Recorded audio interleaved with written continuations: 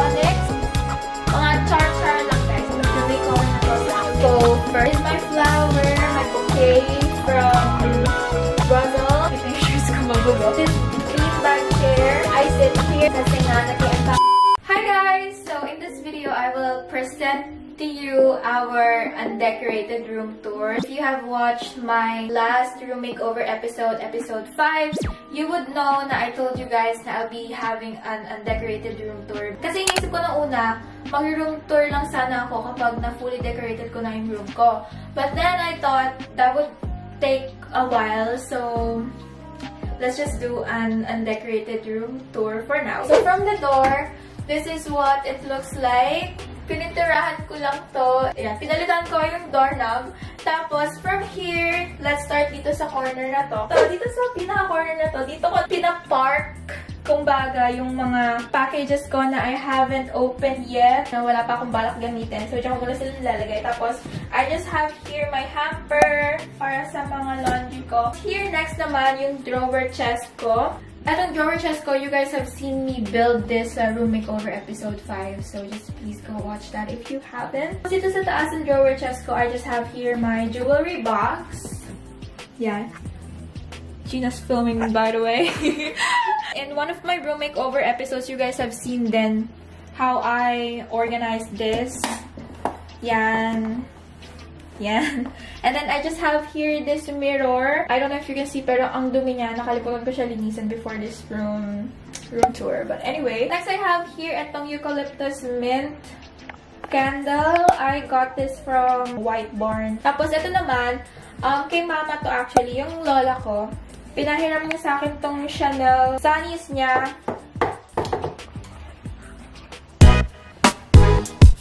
Kasi last time, I helped her with her phone para mag-set up ng iPhone 11. Tapos, siguro natuwa siya sa akin. So, she offered me na hiramin ko daw to for my upcoming trip because tonight, I have a flight to California. Tapos, ayun, eto naman, ano lang to actually, parang mini drawer ko sa old bedside table ko. And, ang laman lang nito ay mga little things like stickers, ganyan, and medicines pala. Tapos ito naman, wala to usually sa casual days ng room ko. It's just that so happened, few days ago was my birthday. So, by the way, since yun nga, sabi ko rin, undecorated room tour to. Pero meron kayo makikita mga decorations later. Because, yun nga, I just had my birthday few days ago and I have birthday-related decorations here in my room. So, itong rose na to, this is from Dad. So, kinikip ko muna siya dito sa vase na to. Sige, simulan natin sa mga isa-isang drawer dito sa aking drawer chest. So, dito sa first drawer, I just have here basically my go-to stuff. Yung mga madalas kong ginagamit like makeup, my for wellness, you know, my vitamins, my mask, tapos stuff for my hair, few self-care, skincare, my comb, and everything. Next drawer, I have more self-care stuff. Okay, so third drawer, I have here my electronics. Electronics pa tawag dito. Basta yung mga tools. Yun, mga hair tools. Yung ginagamit ko sa skin ko. Tapos, ito yung parang pang-steam sa clothes. Tapos, ito din, meron akong mga hair stuff here for a bun. Tapos, ito naman for, you know, curling your hair. Pero, I don't think this works on my hair, pero I'm still keeping it. Next drawer, ito yung mga electronics ko for work, film, video, photography, ganyan. Dito nakalagay yung isa kong camera, yung Canon, which I'm using right now. Tapos, ito yung Sony kong camera. I just have here batteries for my light, which I'll show you guys later. Tapos, ito, instax ko lang. Mga film ko. Ito, mga boxes ko lang na kinikip to for my hard drive. Tapos, ito yung box ng Instax ko. I'm just keeping it for some reasons. Tapos, ito mga spare phone cases ko. Tapos, stock ko ng disposable cam. Tapos, ito naman, mic. Tapos, meron din ako ditong parang ring light na I never use. Tapos, ito yung mga Jeorella pods ko. Next drawer, mga ano lang to. Mga mema things lang. I just have here some food. Tapos, ito naman, wala akong mapaglagyan nito. So, I just kept this here in this drawer. Tapos, ito mga, parang mga memories ko lang. yan, ng mga papers and all that. Tapos ng mga film photos ko to. Which you guys have seen already sa mga film vlogs ko. Tapos, last drawer. Ito mga miscellaneous things lang to. Tapos, ito naman, yung mga skincare ko na wala na akong mapaglagyan na ginagamit ko every time na I take a bath sa gabi. Kasi I love this lotion. Tapos, I love this serum din sa aking face. The rest ng mga things that make up this whole drawer, ano lang to, mga package makeup na mga stock ko na parang I'm saving for future uses. Okay, so we're done with the drawer chest. So let's move on na dito. Ito mga mapagpanggap kong things. Ginagamit ko naman tong yoga mat na to kapag nagsistretch ako and all that. Pero itong mga stuff na to, tas ito, mga char-char lang, guys. Hindi ko pa ito talaga ginagamit. Pero dinidisplay ko sila dito sa labas para nakikita ko sila. Pag nakikita ko sila, parang nare-remind ako na gamitin mo naman ako. Ganyan. Tapos, again, eto si mama. Kay mama to. Pinapairam niya sa akin tong LV bag niya. Dahil nga daw I have an upcoming trip. Pero I don't think I'll be using this because this looks so expensive. And I don't wanna look expensive. Tapos ito naman, go-to bag ko to. Nilalagay ko lang to dito just in case, you know, kailangan kong pumunta somewhere, buy something like that. Tapos, itong box na to, mga bags to, na mga small bags ko, like shoulder bag or mini backpacks. Ito namang other box ay yung mga big bags ko. Alam niyo yung mga bags na ganito bit-bitin. Parang mga gym bag or duffel bag. So, yun yung laman nito. Tapos ito, may mga spare lang ako na paper bags here. Put that back. Okay, next na is our bed. So, ito yung bed ko. Hindi ko talaga siya inaayos ng super ayos-ayos. Kasi, I just like how it looks na medyo messy lang siya. Because, you know, my room looks so white and flat. And yung bed ko, kapag naka-arrange siya ng ganito, I feel like it's giving the room texture and all that. So, I'm keeping it a little messy. Yeah. By the way, guys, itong duvet cover na to, sa Amazon ko lang to nabili. And actually, most of the things dito sa room ko, puro sa Amazon galing. So, ililink ko na lang sa description box lahat ng mga things na yun. Yeah, ito actually favorite kong pillow dito. I got this from Walmart pala. Beside me, meron lang ako extension for my charger. Tapos, ito naman, Dad gave this to me nung Christmas from Five Below yata to. Yung ano, Hindi ko alam paano gamitin. Yung neck. Alam ko, you're supposed to put this on your neck. So you can watch somewhere habang nakahiga ka. I don't know how to assemble it. But I don't use it para sa neck ko. I use it sa gilid ng bed ko para kapag, you know, ka-FaceTime ko si Mahals, ayan, dyan ko siya nilalagay kasi yung hawakan. Next naman, kay time side cheek. This side is my bedside table. I hope it's not too against the light so you guys can see. So, itong bedside table ko, again, you guys have seen me build this sa Room Makeover episode 5. And this is what it's looking like. I just have here my alcohol na I need to refill. Kasi paubos na. I have here itong parang case na marble. It's full of my makeup brushes. It's not supposed to be here beside my bed. Pero I just like the way everything is looking with all the marble and stuff. Tapos, dito naman, ang laman nito ay mga,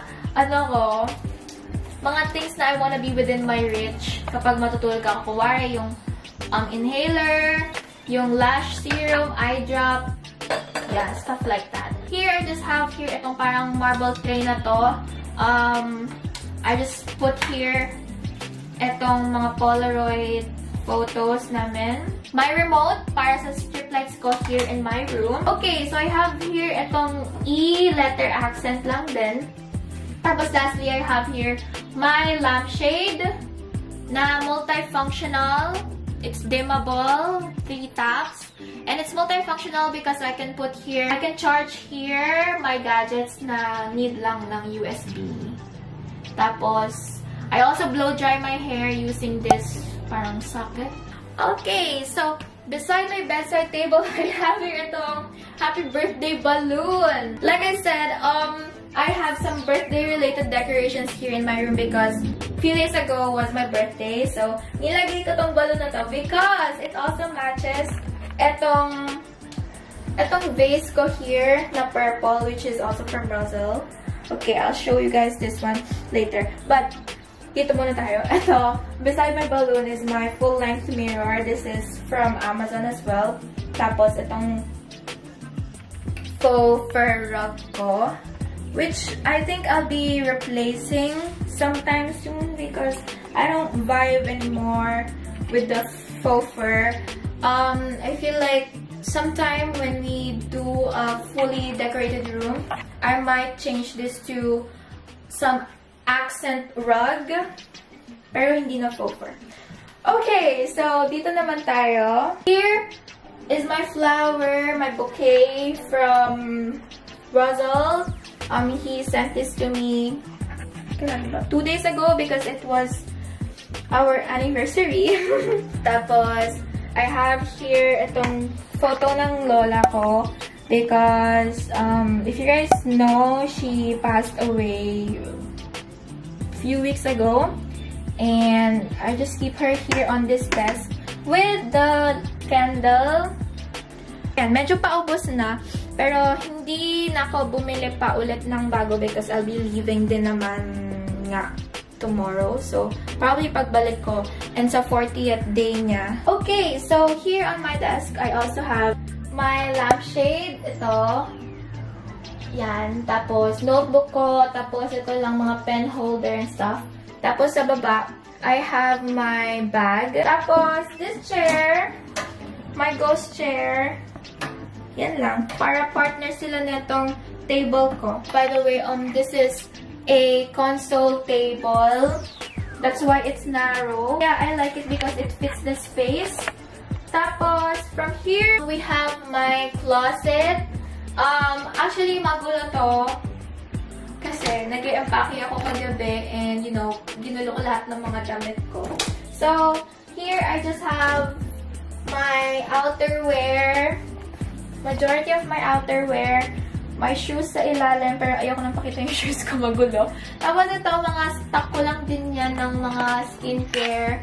My hoodies na magulo because, yun nga, nag-i-empake ako. Dito na tayo sa last corner ng room natin. Okay, so ditong side na to, this is like my workspace. I mean, workspace ko din tong area na to. Pero most of the time, I use this side, this corner to eat. Like, ito ako kumakain. Ayun, wala lang. Gusto ko lang kumain dito. Like, my breakfast or any meal. So, dito sa side na to, guys, dito yung workspace ko kasi I use this beanbag chair. I sit here. Tapos, I get this. This is a laptop table na multifunctional. I can use this sa bed ko and I can use this like this. Tapos, I work like this, guys. This is where I edit my videos. And sakto din kasi meron sa may saksakan dito na pwede kong saksakan ng charger ko kapag nag-edit ako and all that. Ayun. And then, tinatabi ko lang ito dyan kapag hindi ko na muna siya gamitin. Tapos, beside this ay yung tripod ko. Ito. Tripod. And then, yung sinasabi kong light kanina. Okay, I just like to keep it here because I use this most of the time. And yan, ito lang yung mga essentials ko for work. So, I just keep it out. I don't collapse it at all. The last corner, I have here my wardrobe. So, ito, wait lang. Ayan, alam niyo, tinatabi ko lang ito dyan kapag kailangan kong buksan yung wardrobe ko. So, etong wardrobe ko, you guys have seen me buy this sa mga first few episodes ng room makeover. So, ayun, itong wardrobe ko, like I said, magulo yung mga damit ko ngayon. Kasi nga, nag-i-empake ako. Okay, so, I have here then, ito sa taas, you guys know ano yung nilagay ko dito if you've watched my room makeover episode 5. Yeah, I think, that's all. I hope I did not miss Guys, I missed my mirror, but it's just this round mirror that I got from Amazon as well, and I put this to make my room look bigger. Anything. So yung lights ko sa taas, guys, alam nyo ba, after kong makabit yung buong lights na yan, I was able to stumble upon this one article or one video that says na you're not really supposed to do your LED strip lights like this. You're supposed to hide the strip lights, not do it like this. So, in this part, I feel like I'm wrong. Gets nyo? But I do not have that certain type of ceiling kasi where you can hide the strip lights, you know. The ceiling I have is, you know, the normal one. So, that's why it's like that. Okay, so I guess that's everything I have in my room. So, I hope you guys enjoyed this undecorated room tour. And please stay tuned one day kapag tapos ko na yung room ko, like fully decorated na and all. So, ayan guys, thank you so much for watching this video and I'll see you in the next one. Bye.